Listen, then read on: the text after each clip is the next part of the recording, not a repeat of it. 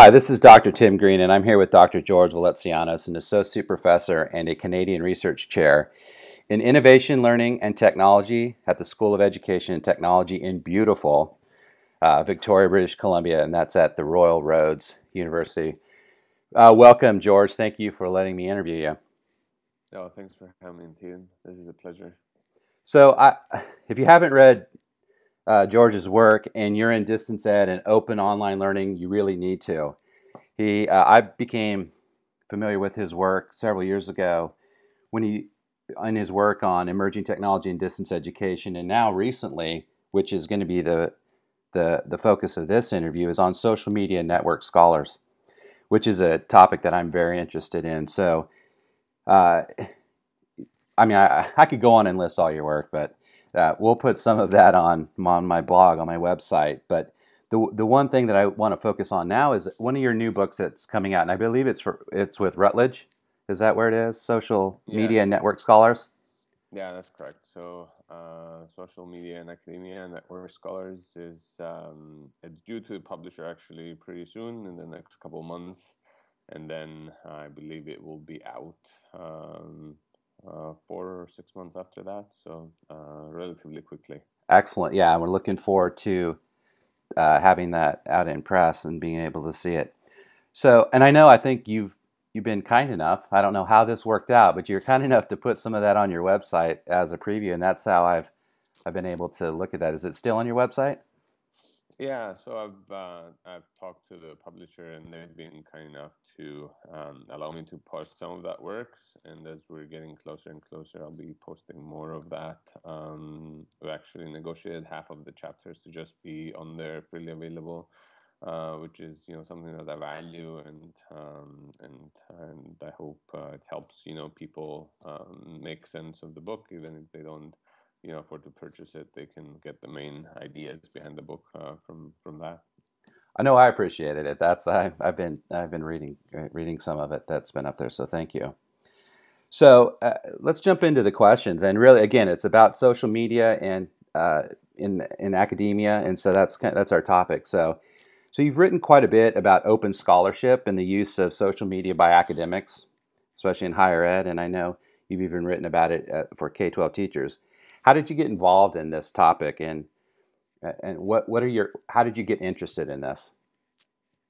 Sure. So around 2008, I believe, when I was writing my first book, there was a lot of conversation about social media and education in general, and a lot of that conversation was around how teachers use social media, how those technologies could contribute, and I came across a presentation at a conference about the use of Web 2.0 tools by academics. I was in England at the time, and that piqued my curiosity. So I started reading more and more, and I realized that there wasn't much empirical work in terms of how academics and especially education researchers are using social media.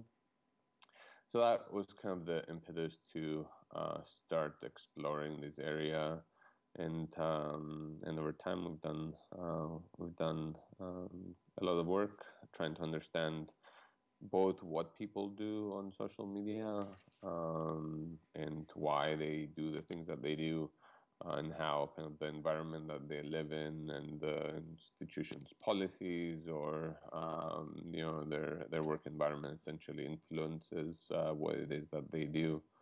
Um, and I mean, it really is an interesting topic for me because it's kind of an amalgamation of disciplines, of schools of thought, and so on. I come from an instructional design background, and there we look at how we can improve various approaches or solve instructional problems and so on. So I come at this from that kind of similar lens, but also with a lens of understanding what really what what happens when people use social media, right? So not just in terms of what people should do, or what is the state of the art in terms of social media use for scholarship, for teaching, for research. But when you give when an academic starts a blog, what is it that they do, right? So yeah, that's I guess that's the long answer to how Oh, I got that's interested in good. it and how it developed. So you talked about it being back in 2008. What was do you recall what was your first work that you did based upon this topic after you got interested in it? What did you study? What did you look at? um, I know I'm putting you on the spot. Sorry. oh no, it's absolutely fine. The first, I think the first piece of I can't remember what the first piece of work was, but the first major piece of Uh work huh. um, was trying to analyze a data set of tweets to understand what is it that people do on Twitter. So we collected a group. I think, if I remember well, it was about 50 academics, and we basically collected their latest 200 tweets and analyzed them to using a standard, coding method to see what is it that they do. Cool. Excellent. Yeah, yeah, That's and it was really interesting at the time. I mean, nowadays there's a lot of conversation about access to data that could be considered public, the ethics around social media data and trace data and so on. At the time, there wasn't much talk about it, and we had to really grapple with those ideas of what do we what can we use, what should we use, how do we protect participants' identities, and so on. So yeah, that was an interesting part of it that we haven't reported much, I guess, in our work. very cool. Very cool. Thank you. And I know I put you on the spot there. I can't Oh, remember no what I problem. did 6 months ago, so that's impressive. That's back years ago. So I want to move to your new book, Social Media in Academia Network Scholars. What was the impetus for or the start for this book? Why this book? So the idea was to bring together a lot of the research that we've been doing in kind of one volume, and to try and make sense of the field um, without having kind of disparate studies all over the place, right? And try and make kind of sense of all of the things that we've been studying and learning.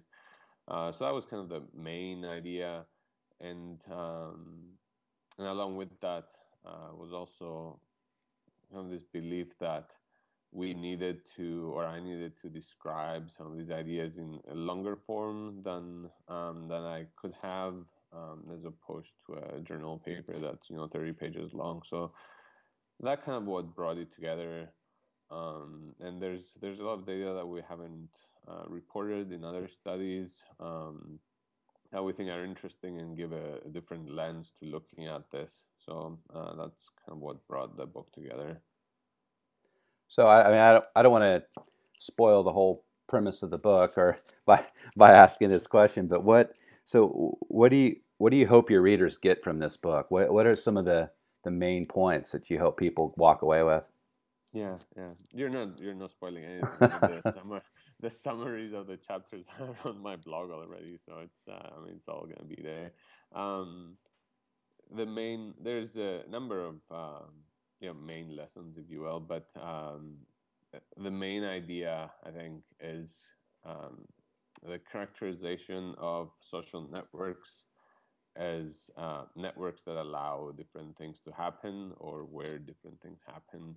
So each chapter is essentially framed around an idea, and each chapter I describe that idea. So, for example, one of the chapters is describes networks as networks of tension. So in that chapter, I'm looking at all the tensions that arise when academics participate on social media, things like um, academics wanting wanting to participate, but feeling kind of uneasy about how their employer might perceive their participation, or how the time that they spend on social media could be better spent elsewhere given the priorities of their institutions and so on. Or even, academics who have accidentally found themselves in the spotlight by things that they said, when they were thinking that they were just talking with friends, but because of the scale and kind of the publicity or the public nature of some of these things, they were written up in a major newspaper, right? When they didn't necessarily want to do that. Um, so so so each chapter kind of deals with an issue like that. So networks of tension, networks of disclosure is another one, which I think is fascinating. And that chapter is about academics describing or using social media um, to disclose various things, either professional or personal. So we see a number of people sharing, life struggles with their colleagues. So I think that's one of the topic that hasn't been explored much in the literature, and I'm fascinated by it. So that's in the book as well. So yeah, that's kind of the main premise.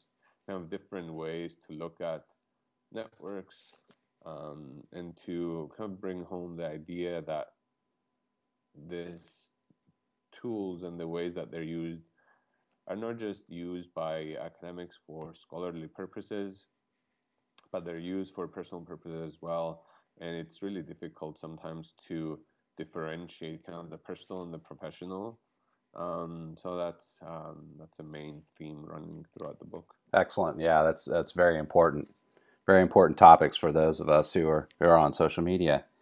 So a lot of your work you talked about, and I think in this book too, it deals with the idea, and you mentioned it, open scholarship.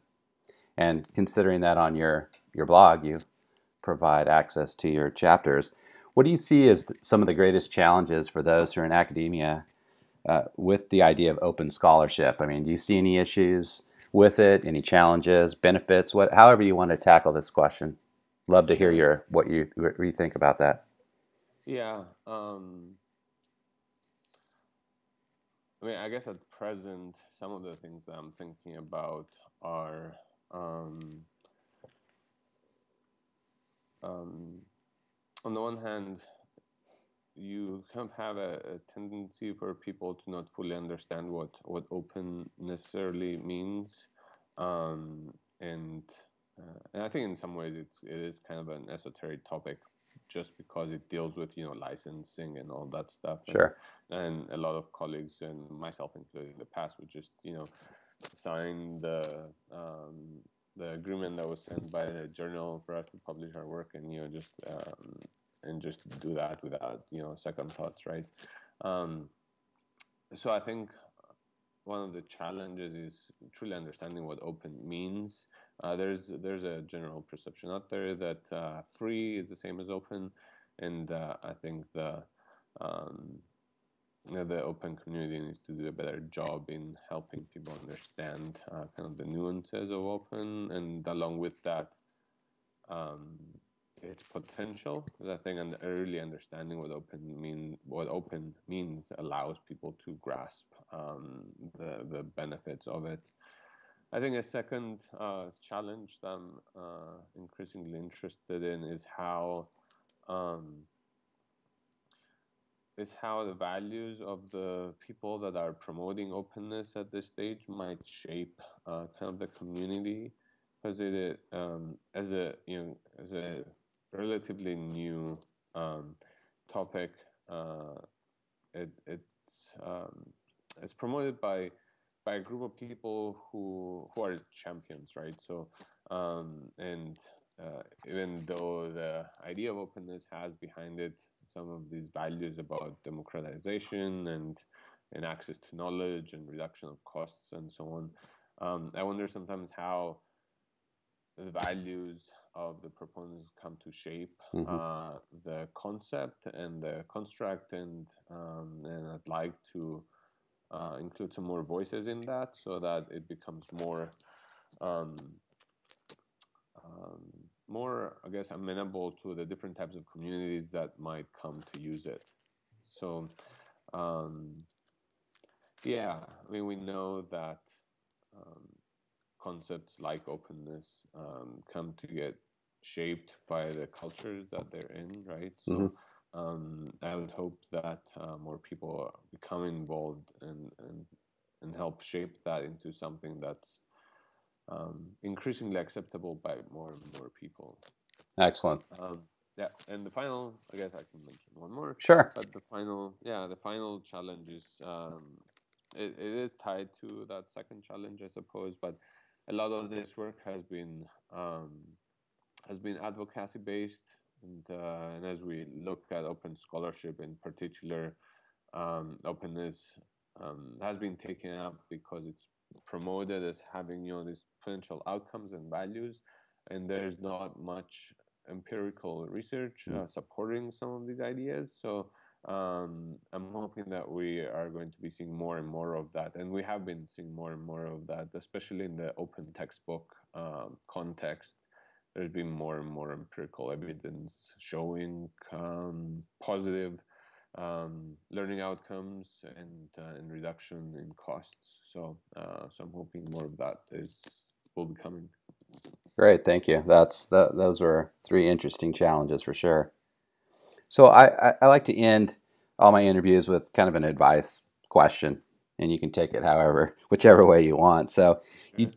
obviously, your work has a lot to do with scholars being networked, and so socially networked with social media and social tools.